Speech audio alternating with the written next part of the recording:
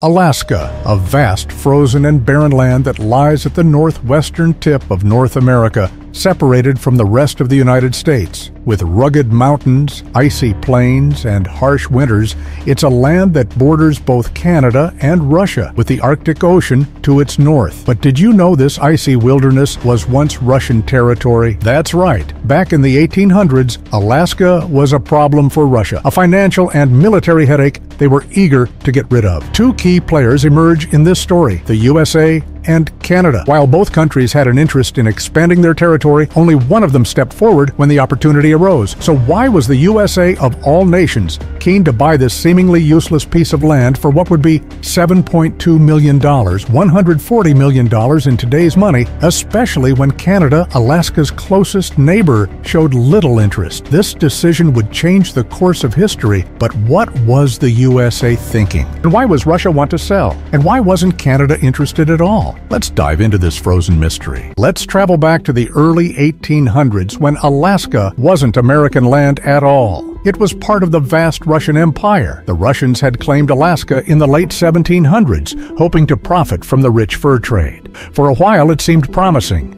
The fur of sea otters and other animals was incredibly valuable, and Alaska was a wild frontier, offering the Russians new resources to exploit. But as the decades passed, the tides began to turn. Alaska's harsh climate made settlement difficult, and its remote location made it hard to defend. Russia, stretched thin by its sprawling empire, was beginning to see Alaska less as an asset and more as a liability. To make things worse, conflicts were brewing closer to home. The Crimean War, 1853 to 1856, was a turning point. Russia was fighting against powerful European nations like Britain and France, and its military resources were drained. Alaska, isolated from the rest of the empire and difficult to protect, suddenly seemed like a vulnerable outpost. The Russian government started to realize that holding on to this distant, frozen land was more trouble than it was worth. And then there was the looming threat of British expansion. British forces controlled Canada, just across the border from Alaska. Russia feared that in the event of another conflict, Alaska could easily fall into British hands without a single shot being fired. In the Russian capital, Alaska began to be seen as a ticking time bomb, a liability that could turn into a costly war if left unchecked. With internal pressures mounting and the empire's finances strained, Russia faced a hard truth. Alaska was a headache they no longer wanted. The fur trade had slowed. Defending it from the foreign powers was expensive, and maintaining it seemed like a losing game. But rather than let it fall to the British, Russia had another idea. Why not sell it to someone else? And so, in the late 1850s and 1860s, the Russian Empire began quietly looking for a buyer, hoping to offload this frozen burden before it led to more conflict. But who would want such a barren, frozen wasteland? Enter the United States, ready to make a move that no one expected. As Russia's interest in Alaska waned, the United States stepped in with a surprising offer. The year was 1867, and the American Civil War had just ended. The country was looking to expand its influence and territory. But why would the U.S. be interested in a land so cold, remote, and seemingly barren? The man behind this bold decision was William H. Seward, the U.S. Secretary of State at the time. Seward was a firm believer in manifest destiny, the idea that the United States was destined to expand across North America. He saw Alaska not just as a frozen wasteland, but as an opportunity. Seward believed that owning Alaska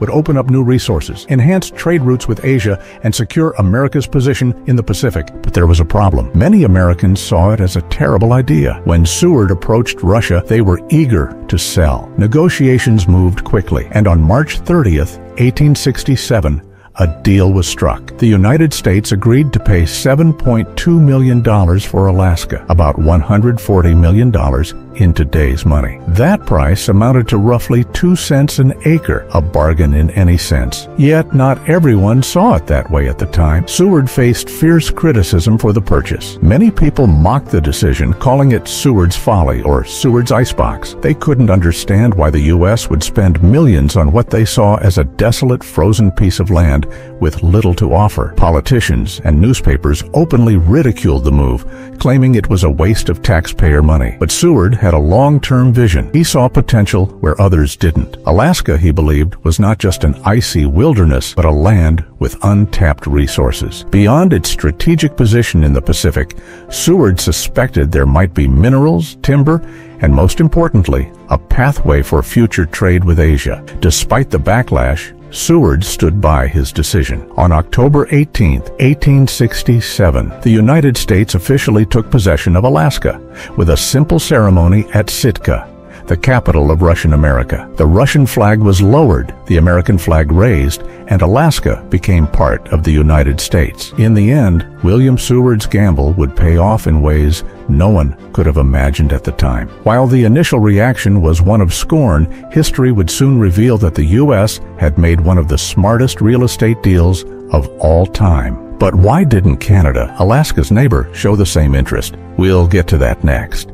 Now, you might be wondering, Alaska sits right next to Canada, so why didn't they step up and buy this land from Russia? After all, it seems like the most natural move, right? Well, the reasons for Canada's hesitation are more complex than they appear. In the mid-1800s, Canada wasn't the country we know today. It was still a British colony, meaning that any decision to buy Alaska wasn't up to the Canadians alone. It was up to the British Empire. And at that time, Britain had no interest in expanding into such a remote and barren land. In fact, the British were more focused on managing their existing colonies rather than acquiring new territories, especially one as cold and distant as Alaska. Another factor was money. The asking price for Alaska was $7.2 million, or roughly $140 million in today's terms. For Canada, a young colony still struggling with its own infrastructure and development, this was an enormous sum of money to spend on a place that seemed, at the time, to offer little economic return. Canada's population was concentrated much farther south, and the idea of stretching their resources to govern and protect a vast frozen wilderness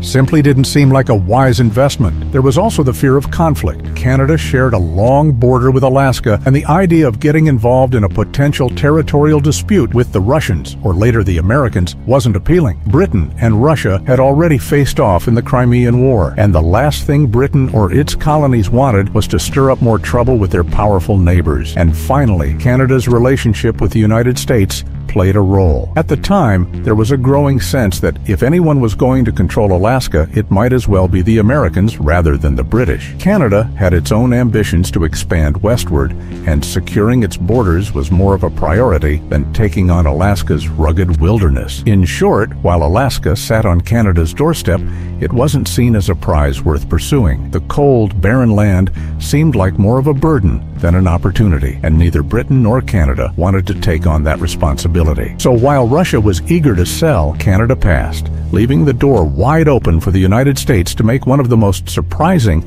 and strategic land purchases in history. Looking back now, was the United States' decision to buy Alaska for $7.2 million really worth it?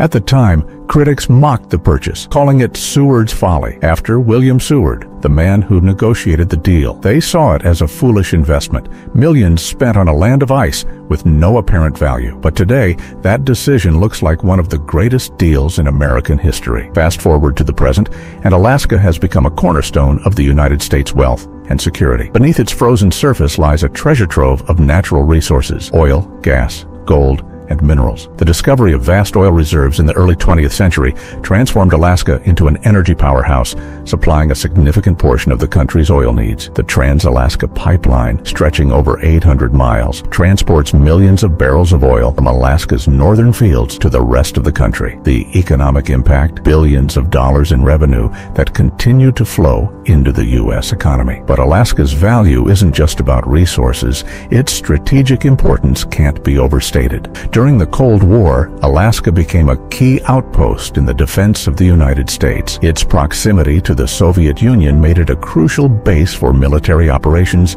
surveillance, and early warning systems. Even today, with its military bases and radar systems, Alaska serves as a frontline defense for North America, providing a watchful eye on the Arctic and Pacific regions. And then there's Alaska's environmental and geopolitical significance. As climate change opens up new shipping shipping routes in the Arctic, Alaska has gained new importance as a gateway to untapped economic opportunities. The Arctic region is becoming a hotbed of global interest, with countries competing for influence over its resources and trade routes. The U.S., through Alaska, has a crucial foothold in this emerging geopolitical landscape. Today, Alaska is more than just a frozen wilderness. It's a land of opportunity, wealth, and strategic importance. What was once seen as a desolate outpost has proven to be a key player in America's economy and defense. The purchase that many once scoffed at has turned into a bargain that shaped the nation's future. In hindsight, Seward's so-called folly was no folly at all. It was a masterstroke. If you enjoyed this video, make sure to hit that subscribe button so you don't miss out on our next fascinating story. We'll see you in the next video.